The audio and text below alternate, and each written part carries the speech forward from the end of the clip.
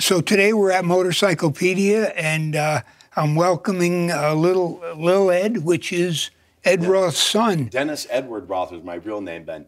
You know, I grew up at the shop in Maywood because Dad had us working a lot of time because basically after he signed the contract with Revell, and that was to supply a car a year to Revell.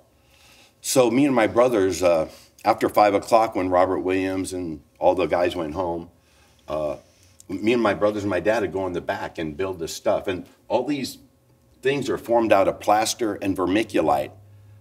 Some of the early cars were all just a plaster buck, and then we put fiberglass over it and smooth it down and then get it in the back and rip it out like on the original Beatnik Bandit. But by the time we got to this, we were using a lot of vermiculite in it, Teddy, so we could shape it with a Sureform. Dad would use a trowel and then a Sureform file. Okay. And then we glass all over this. And then that way there was only one vehicle like this, which took a long time. It took a year to build a vehicle like this because of, you know, just sometimes you would put plaster on the side and come in the next day and the whole car would be like laying on the ground. So the basic way we did it is we built the chassis first and then did the buck on top of that. But it was your story. So basically, when this was built, you were around 12 years old. Yeah. So knowing, and you had just showing us the photo where you and your brother were sanding on the original, you know, the unfinished body. Yeah. So when I spoke to you on the phone, I didn't know your age or anything about you. And then I was born in '55, the year of the greatest Chevy, and my dad, Big Daddy, he was born in 1932, the year of the best Ford ever. So I told Dad that, you know, later on in our lives, I go, Dad, you know, best Ford, best Chevy. He goes, that's the way it should be.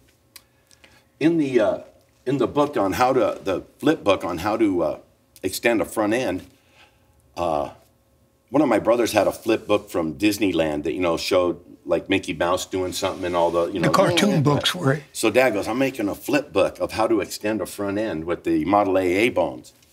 And so in that book, this front end right here is the front end from that book, where it has Fuller and Robert Williams showing you how to extend a front end. So this is one of the early trikes, and Dad, the first thing he got into was trikes before he got into two-wheelers because we could build a body for it, you know, and...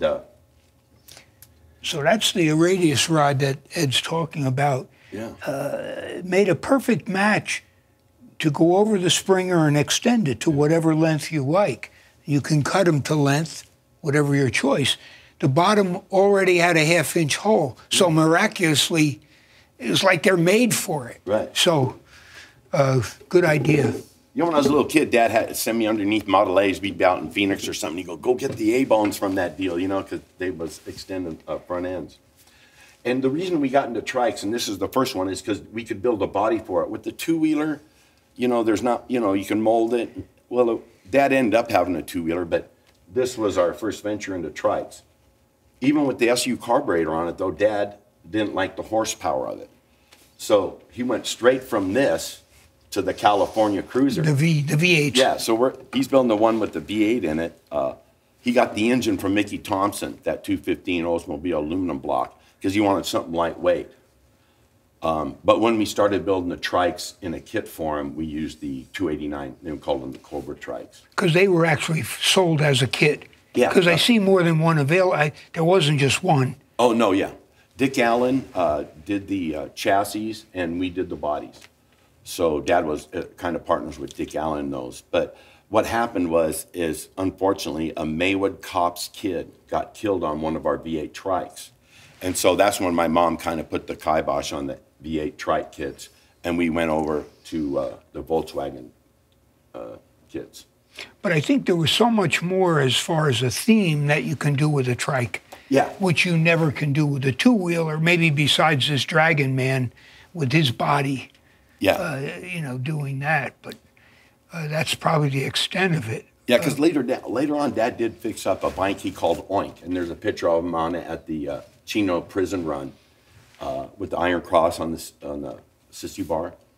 And he was already calling them hogs. Yeah. Pigs, you know, as far as that. His bike was named Oink. Yeah, and the idea of Harley, you know, the Harley Hog was well well stated before Harley Davidson. Yeah. And my mom and dad would go down to the LAPD auction, and they would buy panheads. Like in 1968, they were changing over to Honda 4-cylinders. And, you know, later on in the 90s, when me and Dad were driving around with the new Beatnik Bandit, I'd say, hey, Dad, you know, because I was only like 10 then. I was going to, or 12. And he goes, well, we never paid like over $300 for a bike, a panhead from the cops. And he goes, I got them as cheap as $150 each. So it was 68, and Dad could order a shovel head engine. So he ordered shovel head engines, and me and my brothers couldn't take apart the panhead 74 inch or lift them up into the dumpster. Dad said, take those panheads and throw them away. So we couldn't lift them. So what we did is we started taking them apart and just threw all the parts, take off the sun. And, you know, and I think back now to like 1968, Teddy. Me and my brothers were throwing panhead engines away. Well, the value of the whole motorcycle was relatively minimal. So the heads themselves, the parts, I mean, as the years, but it took quite a few years for them to get any decent value.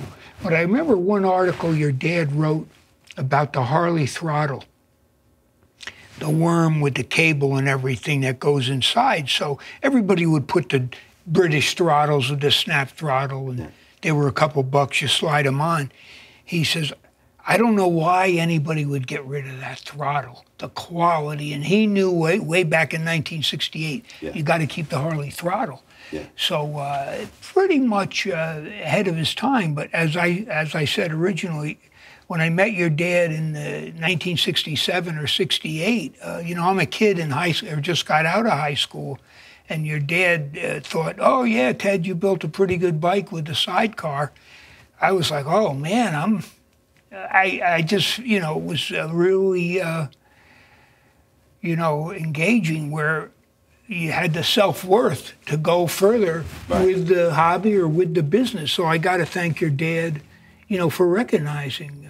Yeah, you know, when we were growing up, Big Daddy brought us up to be free thinkers. Not so much outside the box, but free thinkers. And I knew, like, at an early age, maybe, you know, in 3rd grade, don't repeat anything Dad says at the shop at school, because I had challenged my teacher in the 3rd grade about parallel lines or something. And, you know, I said, well, no, Dad, my dad said they can cross behind the moon. You don't know. And, you know, later on that day, I got the talking from my mom, don't repeat anything Dad says at school or anything that goes on at the shop at school. So, but that in that way, Dad, you know, after school and at the shop, I learned, you know, almost anything is, you know, everything's possible, or at least try it. You know, any concept of glass, whatever, you know, in the automotive field. And I think that's what Dad was good at, you know, just being a free thinker. So I think when we look at like that one article, 1961 in Sports Illustrated is basically very mainstream with every other football, baseball. And then to look at custom cars and say, hey, this guy Ed Roth's coming on, he's coming up.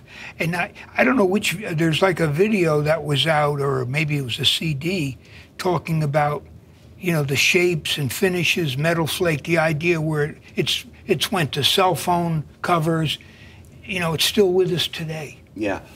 Well, see, when I was a kid and the Outlaw and the Beatnik Bandit and cars came back off tour, after 3 years, they're chipped up and marked up. So when I was 10 years old, Dad had us mask off the Outlaw and the Beatnik Bandit in 65. And, you know, first time I ever used a block, because usually we were just running the hard stuff, you know.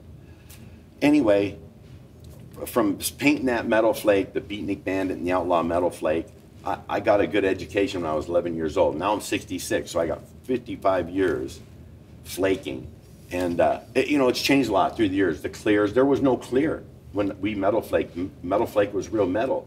So the Beatnik Bandit and the Outlaw, the clear we used was the laminating resin that we actually built these cars with. Okay. Because, you know, they only had like lacquer clear, and that wasn't going to fill in flake. Okay. So Dad would just fill his Binks number 7 gun with laminating resin, thin it down a little bit, and spray it. And I remember the night after we sprayed the California Cruiser, you know, there's runs and drips on it, and we came in the next morning, and Dad just kind of knocked the drips off of it. You know, it's got flake and all this clear on it. And then he takes 40 grit sandpaper and starts color sanding it. because, you know, the laminating resin's this thick on top of the metal flake. Well, the 40 grit sandpaper easily gets filled up with a piss coat of laminating resin. So it was, you know, a California Cruiser had about this much clear on it, and then color sanded with 40 and another piss coat, and then he lettered it. And then a guy that in Colorado, I think he had it last, he goes, man, when I got down to that paint job, I couldn't get into it. I go, no, it's because it's gel coat, man. The paint is. So the finish was the first epoxy of.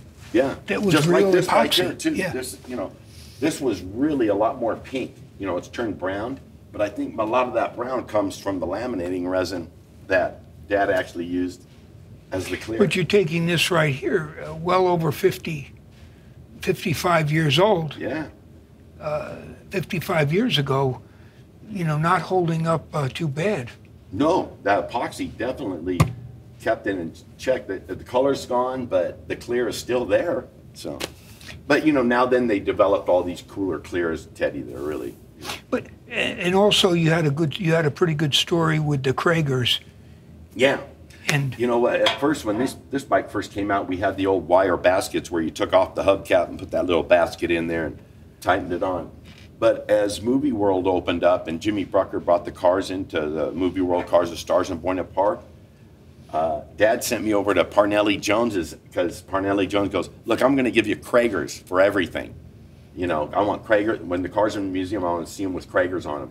So I went over to Parnelli Jones and Dad just gave him a list of stuff he needed. And I went over there in a little, you know, Ranchero, and the tires were stacked, you know, to like the sky, and just wrote down. I drove back to Movie World. And that's when all the Kragers became on all the cars. Then, you know, they wanted to. Well, Roy Richter was my dad's friend. You know, the guy that started Bell Auto Parts, Bell helmets. right.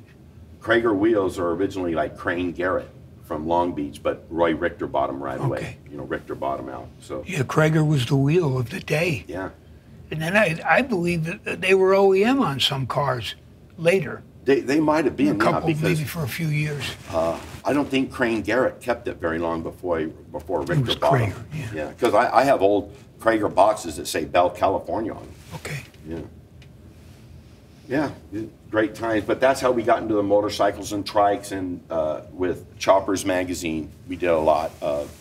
Well, like, you know, you wrote to Dad when we had Choppers. Yeah, that's how I met him, you know, through the Choppers magazine. Being on the East Coast, everything in California was super cool.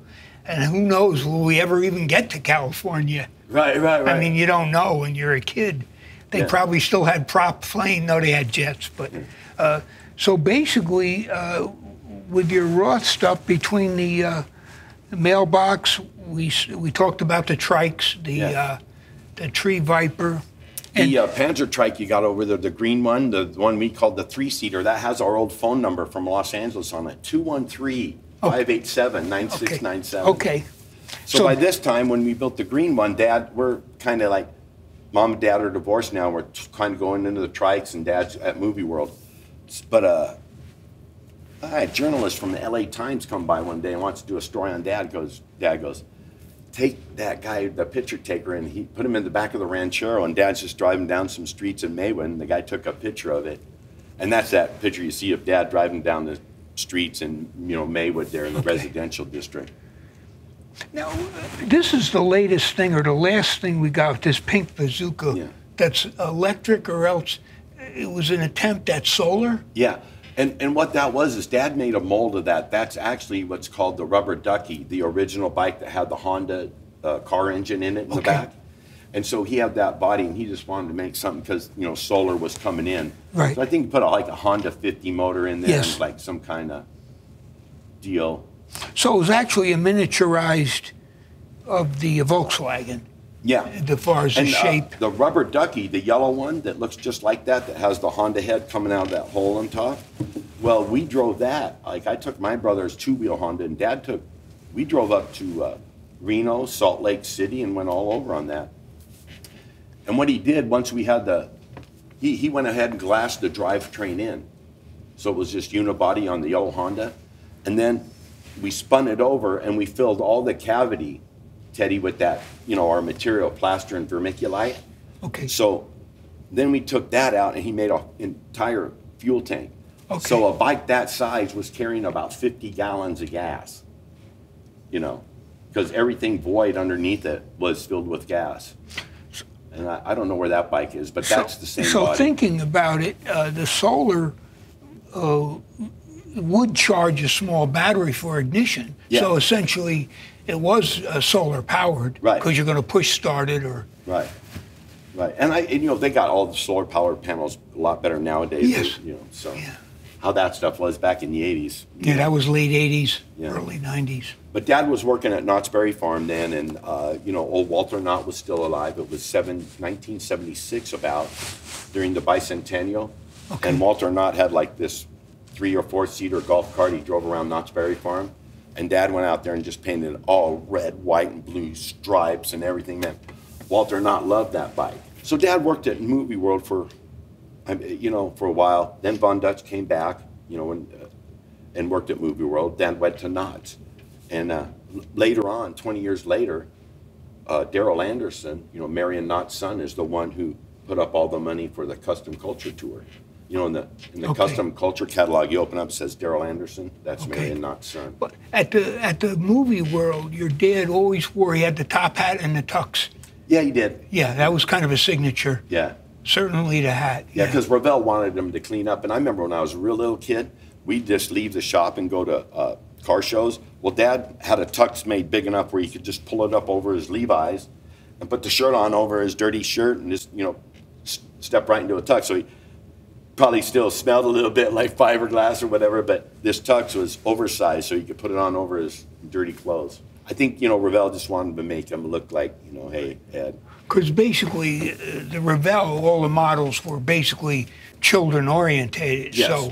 So by like 1965, they're making the Surfite model, and Dad is in the Saturday Evening Post as being the supply sergeant to the Hells Angels. Well, that didn't go over too good with Ravel, so they pulled the model off the shelf, the little surf car with the surfboard on the side, Surfite. Right. They pulled that off the shelf, so that made the Surfite model just rocket in value, because if you have an original Surfite, it's worth thousands of dollars. Now they've reissued all those, Yes, yes. but an original Surfite model is that was about the year where Ravel dumped my dad. You know, they just said, no, Ed, we're not going to do models no more, because you know, they were trying to go towards the kids thing, and now, you know, the parents are going to say, well, that Ed Roth, you know. But I think when you go into a store now, they don't even have toy stores. But I know the last stores, maybe 20 years ago, KB Toys or whatever, there were still some models in there. I don't know if there's even, maybe online, but there was no models really available. Yeah, well, you know what? Just lately, I think it was last year or the year before, Ravel went out of business totally. Pushed all their stuff out in the parking lot, had a big auction, and it's all gone. So now people do have those dies from the 60s, and they're remaking the models, but it's not Ravel. But, you know, when I was a kid, man, Ravel was a big player. Yes.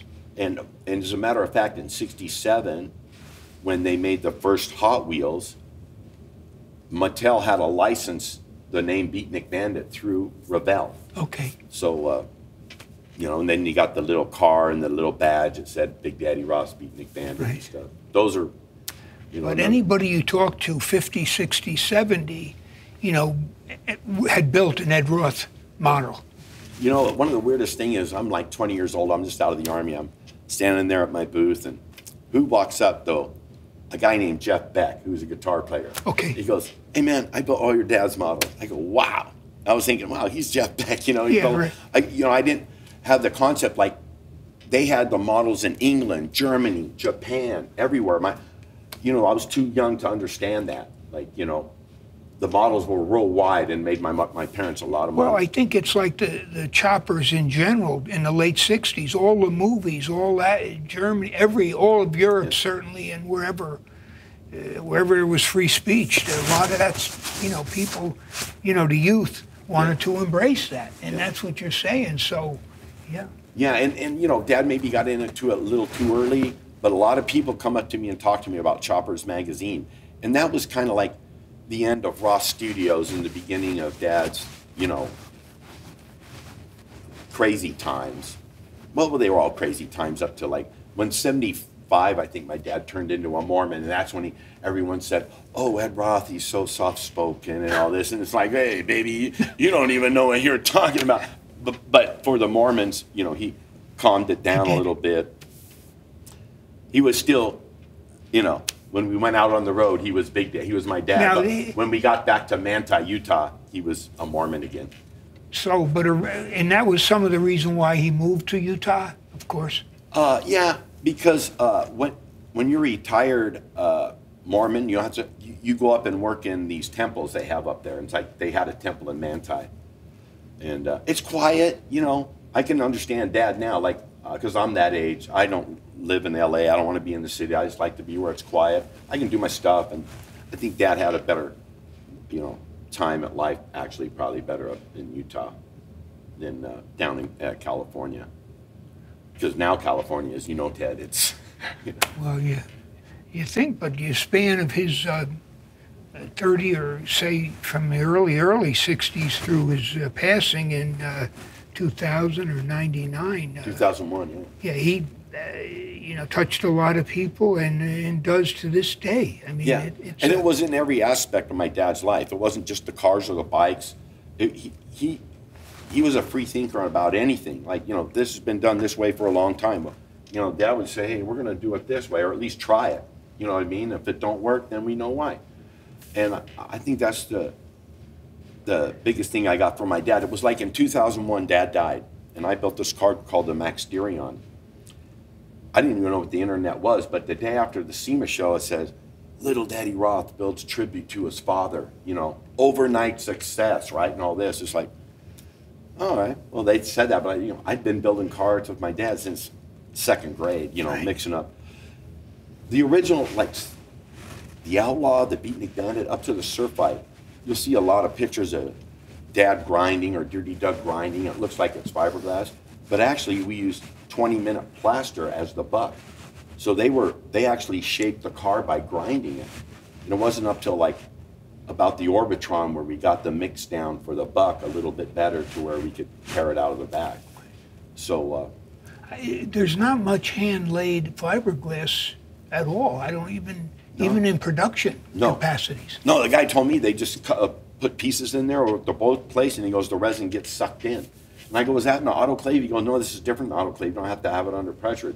You just lay the pieces in, and the resin gets sucked in with no air. I go, you know, that spent many years just like pushing the bubbles out with a brush on these things, you know. It takes a lot to do it, but you know, when you have it done, it's something that no one else has.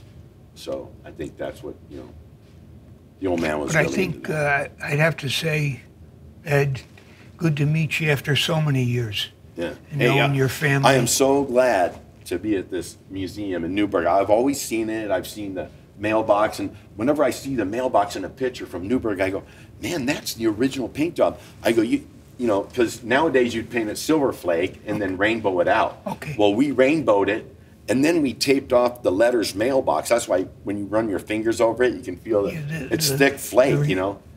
That one really is, you know, God, I had a, you know, because by then I'm 15, you know, and, you know, knowing a lot more, the clear is better. And I think it's our responsibility now. We have to protect these for another 50 years. So absolutely. I'm so glad they're right here, Teddy. Of all things, I'm so glad to be here. You know, I came to Dead Man's Curve and then came over here to see the bikes because this is really my life. I remember Dad making all the welds, making them handlebars for that, the front end, me in that picture pointing to the little back. I mean, this brings back memories from when I was just, you know, the littlest kid. Yeah, but you think about it all, you know, filling it all, you know, shaping the metal, filling in with the brass, fill in the pits again, grind it, fill in the pits again to get that so it's the little cross. Remember that little wedge you seen weld on there where he put the head. These are all made out of Bondo. Yeah. You know, these lights and stuff and this, and then we glassed over it, and then had a, you know, so the Bondo went crack. Then we had to like get in there, like you can kind of feel some fiber. You know, and these to mold this with brass. I know. Oh yeah. This is Indian Larry. Of course, Indian Larry, I believe, worked for your dad for a short period of time. But Indian Larry, any Springer he had, he wanted it filled and molded. Yeah. So ideally, this, to get it flawless, no pits, to get every pit out is a big deal. It takes a little time. And, Dad had a great a chrome shop then called Model Plating over in Bell Gardens. But just to see the spike and how beautiful it is. But Dad rode this, and this is the reason he started building V8 trikes. He always said, this thing's too slow. Even though it had one of Carl Morrow's SU carburetors, he just thought it was too slow. And the Carl Morrow story is good, because I didn't know. Yeah. He ended up using the front rod for the foot peg mount. Yeah. Got that set screw. Then I'm pretty sure from when I was a kid, like, is that broken off? Yeah. That these pedals came up and were like here. Yeah. The other thing, to use a narrow spool wheel, he reversed the rockers inside, which is a good idea. But I don't know if he used a left and a right or two. But anyway, they're symmetrical. And the idea to get it narrow enough so you could use a 5/8 axle. So you didn't have the trouble with the axle. Yeah, you don't have the rockers out here. Like, see, that's something I wouldn't even known or thought about when I was 13 years old, that the rockers on the side. I probably knew it, but like I forgot totally about it. So he reversed the studs and the rockers, and pretty good idea. But there's the radius rod on the bottom. But I never thought of that. Reverse the rockers to get the axle shorter. You have to make it look tiny and stuff. Well, I think he liked the alloy rims, a Macron or whatever. Yeah. And I don't know, that's one of the first places I saw the straight lace, where the spokes would come straight out of the hub. Didn't have a lot of strength, but if it's only the front wheel. Yeah, Buchanan's frame shop used to lace our wheels up. And you're bringing back a lot of memories, Teddy. Yeah, we did for myself as well, yep. Yeah, unbelievable. Dad made these little feet, like all this little metal stuff Dad made. Like I said, I'm sure these pedals went up to here now. You got some pedals back in here. I wonder if that's the ones that were on here. Does it show it on the picture? How big the pedals were there? Yeah, this clutch came way up, so that pedal was way up, so you could actually. I saw the pedals back here or somewhere. But besides the bodies, there they are right there. Or there's something that looks like them. But besides the bodies, my dad making all that metal stuff, as a kid. Because my dad had one of those big Sears grinders. They didn't make the little ones back then. No, there was no Makitas. Yeah. No, my dad had a big vise. He put his stuff in his vise like this. And, I remember my dad's big hand just one-handing that big Sears grinder. And just, my dad would just make everything, mounts, this, that, the whole deal. So, but me and my brothers had a lot to do with the bodies, because that was fiberglass, and we just, at one point, my mother, we had the road agent in our garage, and my mother put the bubble up on it, because my mom was the only girl in the house. There's 5 boys and Dad, 6 guys. We used the road agent with the bubble up as our hamper, because it was in the garage and washer and dryer was right there. Well, everything we had fiberglass and plaster on it. So all those clothes we just throw into the road agent, and then my mom come out and do the clothes out of the road agent. He even molded the headlight bracket in. Yeah. And brought it directly into the headlight. Yeah. And a little rat tail file in here. I can see my dad doing that now, it's. Because Bates actually was the first to use the headlight. Yeah. KD made them, but Bates branded it. But to get that molded, but look at the shaping to get the taper. Yeah. Yeah. I mean, like I said, Dad just would be filling and grinding and filing. He did a lot of that, I can remember, because me and my brothers would be mixing plaster and resining this. And then sometimes he'd go riding with the Angels, and there'd be one side of this is done, and he'd tell me and my brothers, okay, pack stuff on the other side, so when I get back I can shape that. Good times. So a lot more information. You got with the Carl Morrow, there's a lot more that we can add to these stories. I try to write up everything so it's in the archives for future beyond us. Right, yeah, absolutely. And I really appreciate, Teddy, what you've been doing with all these, man. Thanks, Ed. And, the Mega cycle downstairs, well, it was the M on it. It was originally Captain Pepe's motorcycle and Zeppelin repair. I'm glad you got them all. Yeah. And they're being saved, because that's what Dad wanted. Before he started getting older, And then he realized that, you know, once my dad traded all the cars to Brucker, I told you, for a Volkswagen, 71 Volkswagen, all the show cars for a 71 Volkswagen. And I told Dad, you know, Dad, you know, all these years of work we got in these cars and everything. He goes, you know what? He goes, anyone can own these cars, but they'll always be ours. And, you know, at 66, I can realize that I think now. it is a When good I was point. 15, you know, I didn't realize that. Because everywhere I go. Because what they are, it's like a painting. It's by whatever, the artist. Right. And It's that's a Roth. the artist. Yeah. And it Or is. it's not a Ford, it's not a Chevy, it's a Roth. So, yeah, I'm so glad it's keeping this thing happening. Well, we enjoy it. The visitors enjoy them. Yeah. And working on Choppers Magazine all my life, or for those 3 years, you know, working in the darkroom. Then Dad sent you that postcard. Send us some pictures, Yeah. Dave. Polaroids. Yeah, I was all like, oh, man, I got a letter. I got a postcard from Ed Roth. I was like, oh, man, I'm... Big hitter. Because I think after I got a high number in the lottery for the draft, I immediately quit college to do this. Right. So. Yeah, wow. What was your number, though? Do you remember? 327. 327, of course. How could you not remember that, Teddy? Excellent. But you story. joined. Yeah, I joined in 73, and Oh. I was in a nuclear missile battalion, so I didn't go to Oh, okay. Germany. I see. I was in the 3rd to 79th Instant Death. Okay. Dad was in the military in 50 to 54. The Korean. And but he went to Africa, and he ended up getting malaria. So they sent him back to Shaw Air Force Base. And I have a picture of my mother when she's pregnant with my oldest brother, and standing in front of Shaw Air Force Base's exchange panel that my dad had lettered, you know, from South Carolina there, Shaw Air Force Base. I go, man, so Dad was lettering like even when he was in the Army. Okay, I mean, in the Air okay. Force, you know. He started out early. So originally, before the vehicles, he was a sign painter? Or Well, both? not really. You know what? He started out when he first got out of the Air Force. He was a display artist at the Sears on Soto Street in L.A. And you know, my mom's mom got him that job there. But then he started out with the Baron. It was the Baron and Roth, and they were and they were just doing that at night. But it got so good that my dad quit Sears and opened our own shop. You know, and then that's in '59 when he built the Outlaw.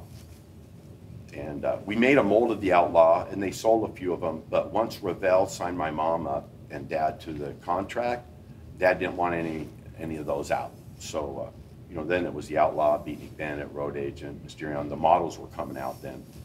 And at one point, we couldn't even build cars fast enough, so Dad bought a car, a T-Bucket from Bob Johnson, and just named it Tweety Pie and painted it up a little bit. Yeah, and they made a model of that. So that's like the only Ford they made. Because there was all those guys, Dean Jeffries, Starbird. Oh, yeah. Yeah, all that. George Barris. Yeah. You know, he was right up there. His sister's always been the transportation director over at Universal, so he was always in with the movies. Okay. You know. Yeah, when I'd visit that area, I'd visit George. He was always pretty friendly. Yeah. Talked about the show cars and the Larrabees and all with the. Bob Larrabee, you know, some guys like Bob Larrabee, Von Dutch, some of these friends of Dad's that I've known, you know, since I can remember. And I just saw Bob Larrabee this weekend, 92 years old. Oh, that's what I was going to You know what I say. mean? Down Okay. I go, you know, Dad was lucky to make it to 69. My mom made it to 88. Okay. And so if I'm 66 now, I got like 3 years left if I die, you know, like Dad did. But Yeah, my dad passed away in January '93, so I'm hoping my mom's 89. I hope I'm yeah. going forward or going. Yeah, well, I don't drink brake fluid, so I think I got a couple of more All years right. in me than Dad did, you know, Teddy.